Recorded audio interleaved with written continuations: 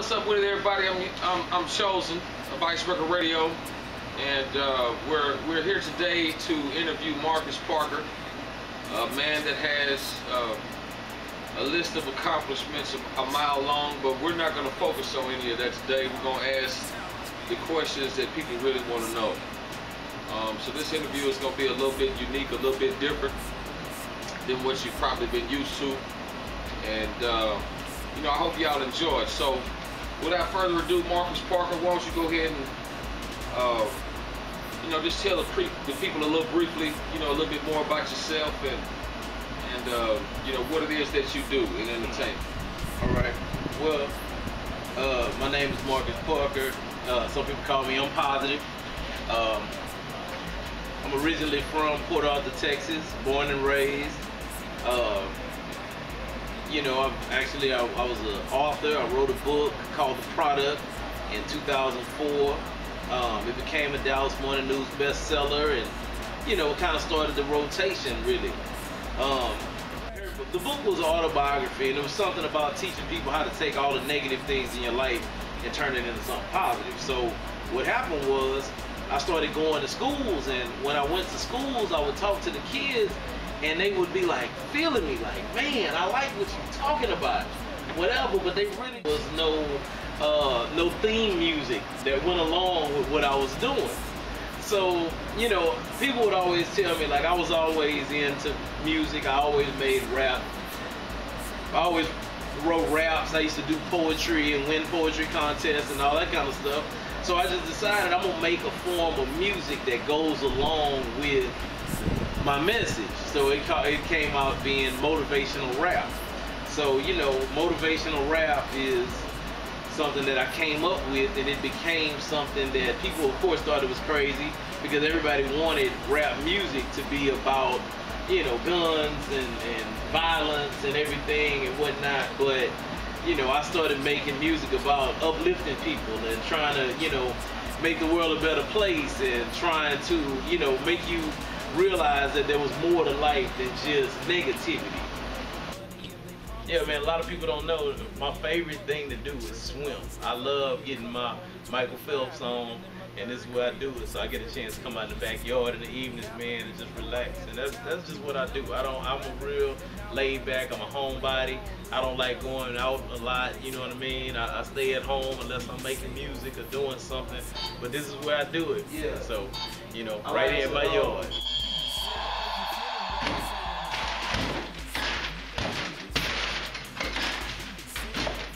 We had to get out of that old Texas heat. Y'all don't know about this Texas heat, man. It gets hot in Dallas, Texas. I currently live in Dallas, but a lot of people don't know about this Dallas heat. So we had to step in that house and see if we can get a little, get our little basketball on, you know what I'm saying? But this is where I like to play with the kids, you know what I'm saying? Like I said, I'm a homebody, man. For me, the most fun thing I have is being at house and being at home, you know, being in my house, you know, chilling with the youngsters and whatever. I'm really, like I said, I'm not at the club scene. It's not me. I enjoy being at home, man. So, you know, this is what I do when, you know, you're not seeing me, I'm not making music or something, I'm missing shots. In the official studio of Marcus Parker, I guess where all the great thinking and the ideas come from here in your home. One of the things that we wanted to throw in was a couple of extra tidbits and extra cool special facts. You know, I guess kind of touch base on some of the things that you never really talk about. Coming out of PA, first off, you know what I'm saying? People want to know, you know, do you know UGK? Do you know DJ DMD? Do you know any of the great names that have come from that city? Right. Well, the funny thing is, Pimp C and I actually went to school together, right? I knew him in middle school, and then we went to high school together. And so it's funny because I didn't know him. I mean, you know, I knew him as Chad Butler, you know what I mean? He was a guy, cool dude, you know what I'm saying? And he was real, you know, he had a good sense of humor, but he was a singer. He would sing like really, really well. So if you ask anybody who was there at that time in Port Arthur, if they asked you about Chad, you know, prior to the Pimp C era or whatever, they would think, man, Chad used to be in the choir going hard, you know what I'm saying? The boy could sing real well.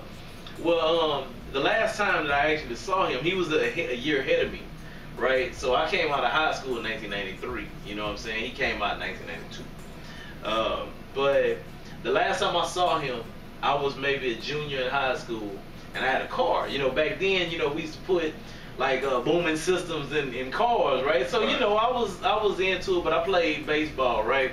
So I was coming back from baseball practice, and we pulled up, and one of his classmates, it was two dudes that were with me. They basically had the UGK tape cassette. It was it's called Southern Way, right? It's a little blue actual cassette. So for everybody out there who don't remember cassettes, it was, you know what I'm saying? This is 1990. It was either 91 or 92, right in that era, right? But so we had a cassette. So here it is. I look at his Chad. He's pulled up to school. You know what I mean? And as we get out the car, we're listening to his song on the thing. Now this was nobody knew, you know, them at that time.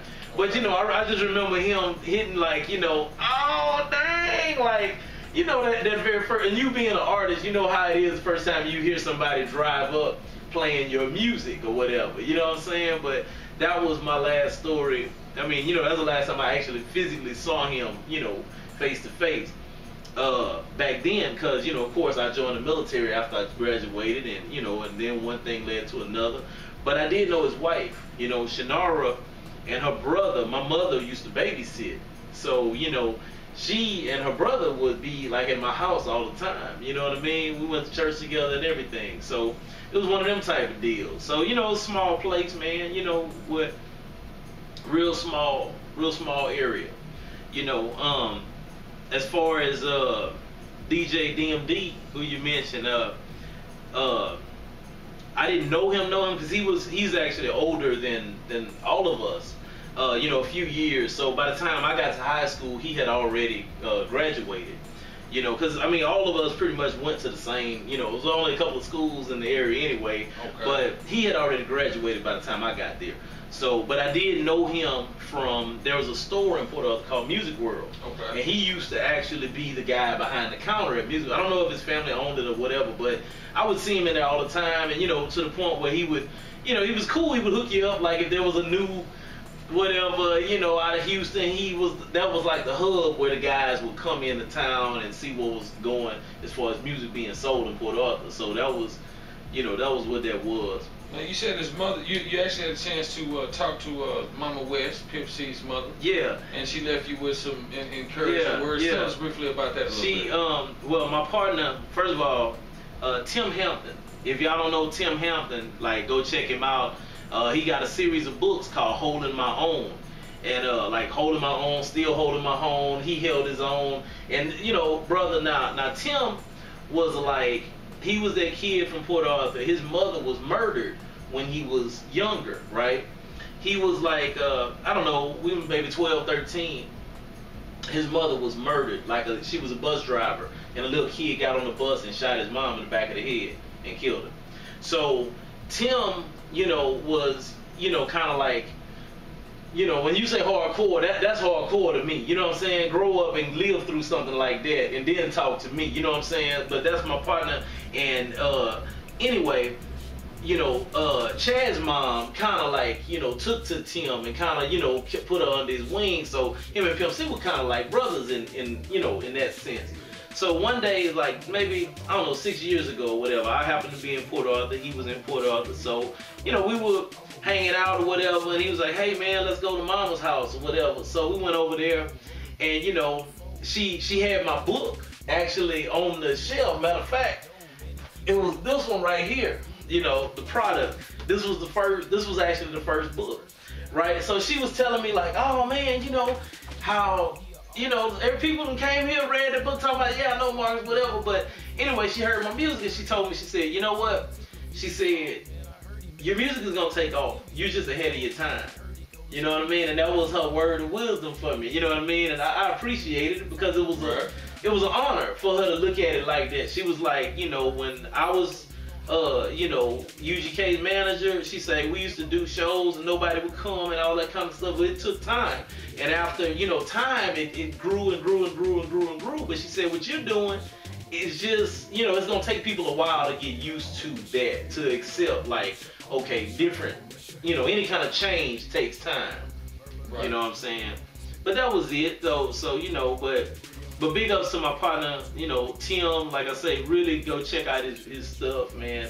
You know, he got books and audio books and stuff like that. And we were kind of like the two young black authors from Port Arthur, because we both went back to schools and stuff and started, you know, trying to give back to other kids who may be going through the type of stuff we went through.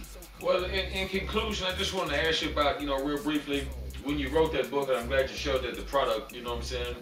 You also, you know, did television appearances, you know, speaking engagements, Potter's House, all big venues, etc.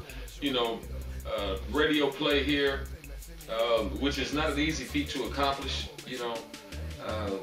When you ran into Ricky Smiley, you know, the guy was really encouraged by what he read. He liked what he read, but you can tell the story better than I. Real briefly, right, before we get out of here, before we end this. Well, Ricky Smiley used to work at 97.9, which is a radio station here in Dallas. Right. And this was like, I don't know, maybe, 8 years ago or something. Well, long story short, his assistant Gary is from Port Arthur, so you know what I mean. So Gary with a T. Gary with a T is from Port Arthur. Yeah, seriously. So you know he was, you know, he actually, you know, I went to the station. I used to drop stuff off or whatnot or whatever, and so you know, DJ Big Bink actually had given my book to Ricky Smiley for me one day, you know what I'm saying? And so Ricky read it. So he tells me, you know, I met him in the mall and he was like, hey man, you know, he said, man, this is good. You know what I mean? I like what you own, man. This is positive. And he was telling me that he said, I gave it to my uncle. Told him, man, you need to read this. You know what I'm saying? So he showed me some love, man. He really did. And I look forward to, you know, meeting him again. You know what I'm saying? And you know, now that I've been able to kind of grow the brand a bit, because this was, like I say, it was years ago where it was a time when I only had a book and that's what I was pushing. And then, you know, since then, you know, I've made a lot of music and videos and training videos and everything. So, you know, that's it. So real briefly, if anybody's trying to get a hold of the product, the final product, you know, Motivational Rap University, all the different things that you've been a part of, again, where can they go out?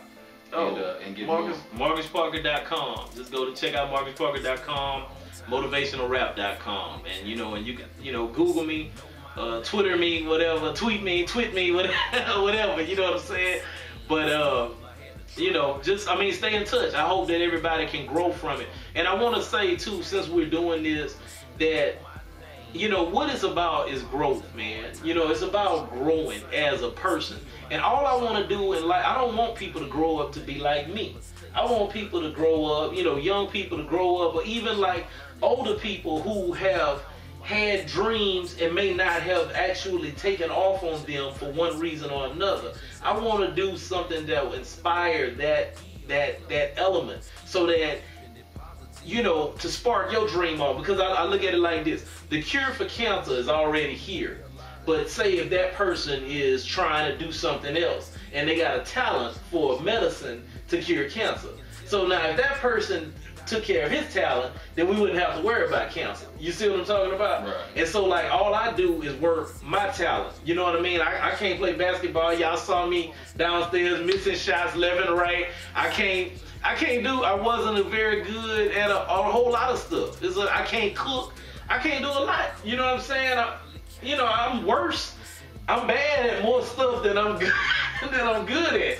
And I want everybody to know that. It ain't about the stuff that you are not good at. It's about the things that you have talent for doing. So if anybody out there, man, who really appreciated what we're trying to do here, I just hope that you use your talents to the best and to the fullest, so that you can give back to the world the talent or the gift that God has given you. Well, this is Chosen of Icebreaker Radio, signing off again with another special spotlight interview with my man's Marcus Parker, aka M Positive. Y'all be sure to go out and check out motivationalrap.com. Also be sure to check out marcusparker.com.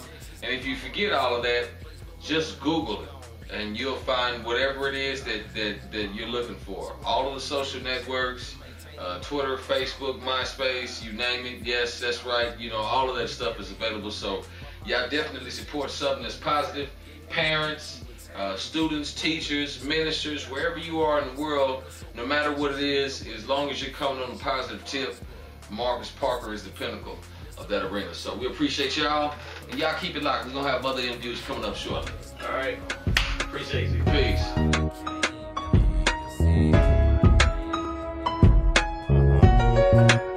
It's motivational rap, and if you never heard of it, you may think what the nerve of it is rap or just a curve a bit. Lyrics you feel without the dirty spit, hit a curve your nervousness and probably boy deserve to get. Now let me rewind to page 1, back when motivational rapping had just begun. I was just a dude who lived through many hard times, wrote it in a book but they rather hear it through hard rhymes. Travel to schools, they telling me they love the way I flow but can't figure out why they can't hear me on the radio. They say you're on to something but don't know what to call it. Inspirational lyrics to uplift you, Marcus, you all that. I took it in stride, cause it was like a joke. How can I be so loved and still be broke?